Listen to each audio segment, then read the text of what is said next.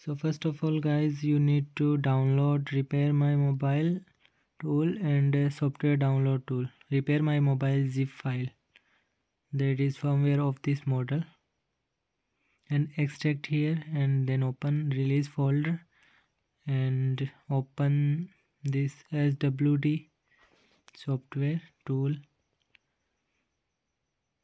Then again SWD after sales software, open, run as administrator, and click on setting icon and load, and then go to in desktop where your file is extracted, and open folder and select MD67 scatter file and ignore build version and format all and download, and then click on confirm.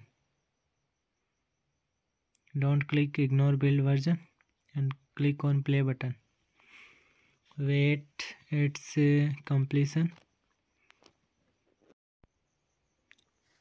After 100% complete, you need to search device control panel in your window.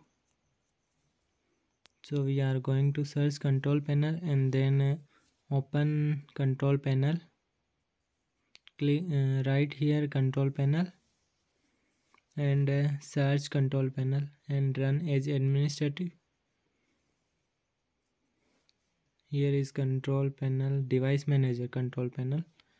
Click on it and you will show a control panel where our mobile is connected or not is showing. So adjust it and then plug in your USB cable with PC, and then our flashing is started.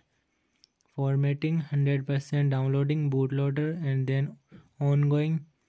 So we will wait it's complete.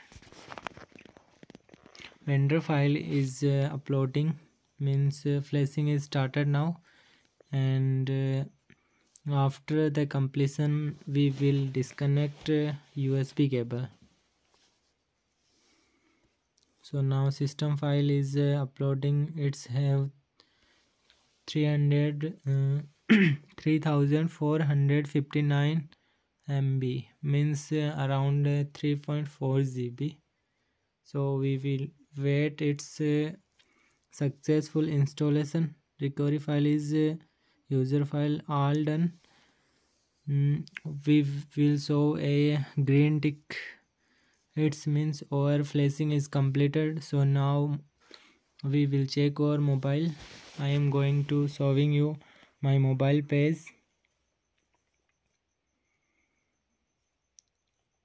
So now click pressing power button till its logo will not pop up, and you are watching that Infinix logo is started.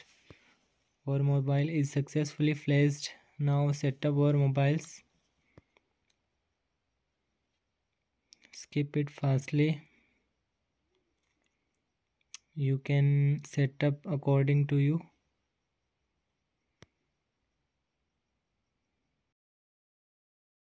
You can also remove FRP bypass, means you can also remove Google account, or if you forget your password you can refresh it by this method. If your mobile's logo stuck on Infinix, then you can refresh it. Or mobile is successfully flashed. Now I am going to setting and showing you the model number that we have flashed.